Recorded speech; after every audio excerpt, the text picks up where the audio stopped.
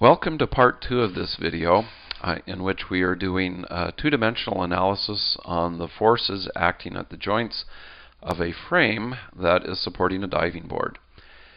In part 1 we basically set up the problem and went through two free body diagrams, and as a result of going through those two free body diagrams, the second of which we actually have on the screen right now, we had managed to solve for 5 of the 9 unknowns that we had. And so what we need to do now is do the last free body diagram, and that should give us the last unknowns that we need.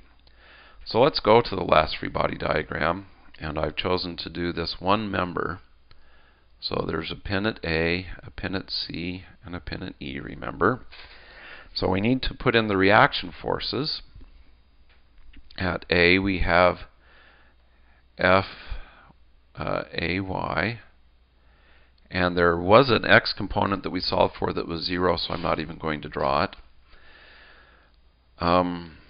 We have then at C FCX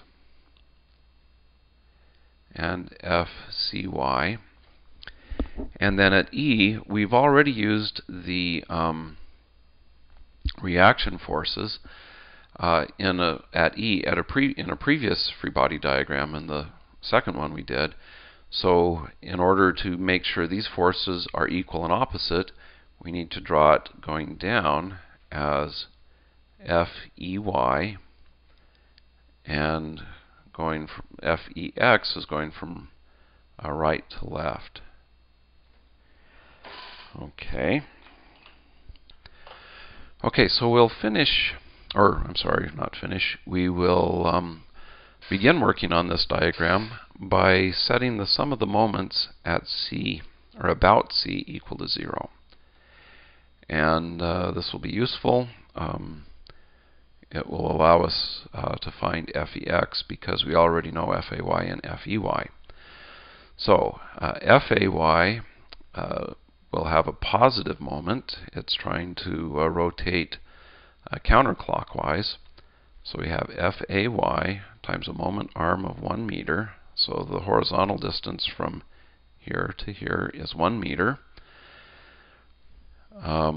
Minus FEY times 1 meter. FEY is inducing a counterclockwise rotation, and it has a moment arm of 1 meter. Minus FEX, which has a moment arm of 0.5 meters. It's acting on this moment arm. So that's 0.5 meters. And that's equal to 0. And from this, we can then solve for FEX. And this will be minus 9,702 newtons. And now that we have FEX, we can go back to our previous star 1 equation.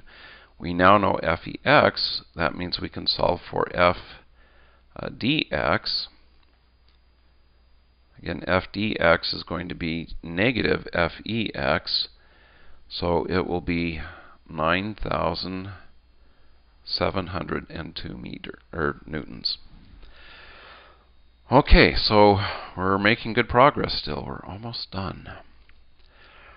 We need to do the summation of the forces in the x direction. And that then tells us that, let's see, what does that tell us? So let's see, the sum of forces in the x direction is 0, tells us that FCX minus FEX is equal to 0. And we know what FEX is, and so this basically, we can rewrite this as FCX is equal to FEX. So we have FCX is equal to minus 9,702 newtons. Okay. And we have then the sum of forces in the y direction is equal to 0. This will give us minus FAY plus FCY minus FEY is equal to 0.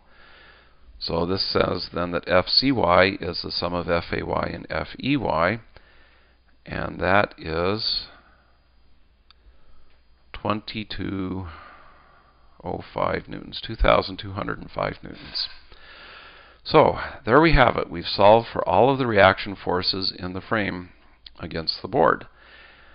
And I guess in conclusion, again, the reason why we had to use 3 different free body diagrams is that we didn't have any 2-force elements, so we couldn't use the method that we had worked on with trusses. We actually had to look at the free body diagrams of the components. Now, the free body diagrams that I've chosen here are not the only way we could have done it.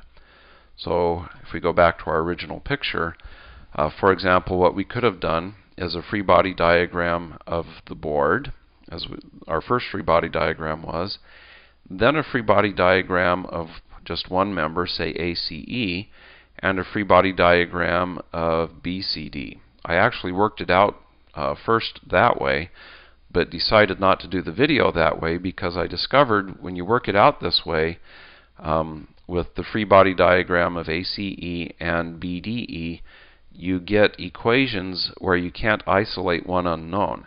So you end up with a system of 6 equations and 6 unknowns, which you then have to solve. Now, that's not necessarily a bad thing. Solving 6 linear equations in today's world of computers and such is pretty easy. But I kind of personally prefer the situation where you can solve for things as you go. In any case, if you did both of those correctly, you'd get the same answer. So hopefully you found this video useful, and thank you for watching.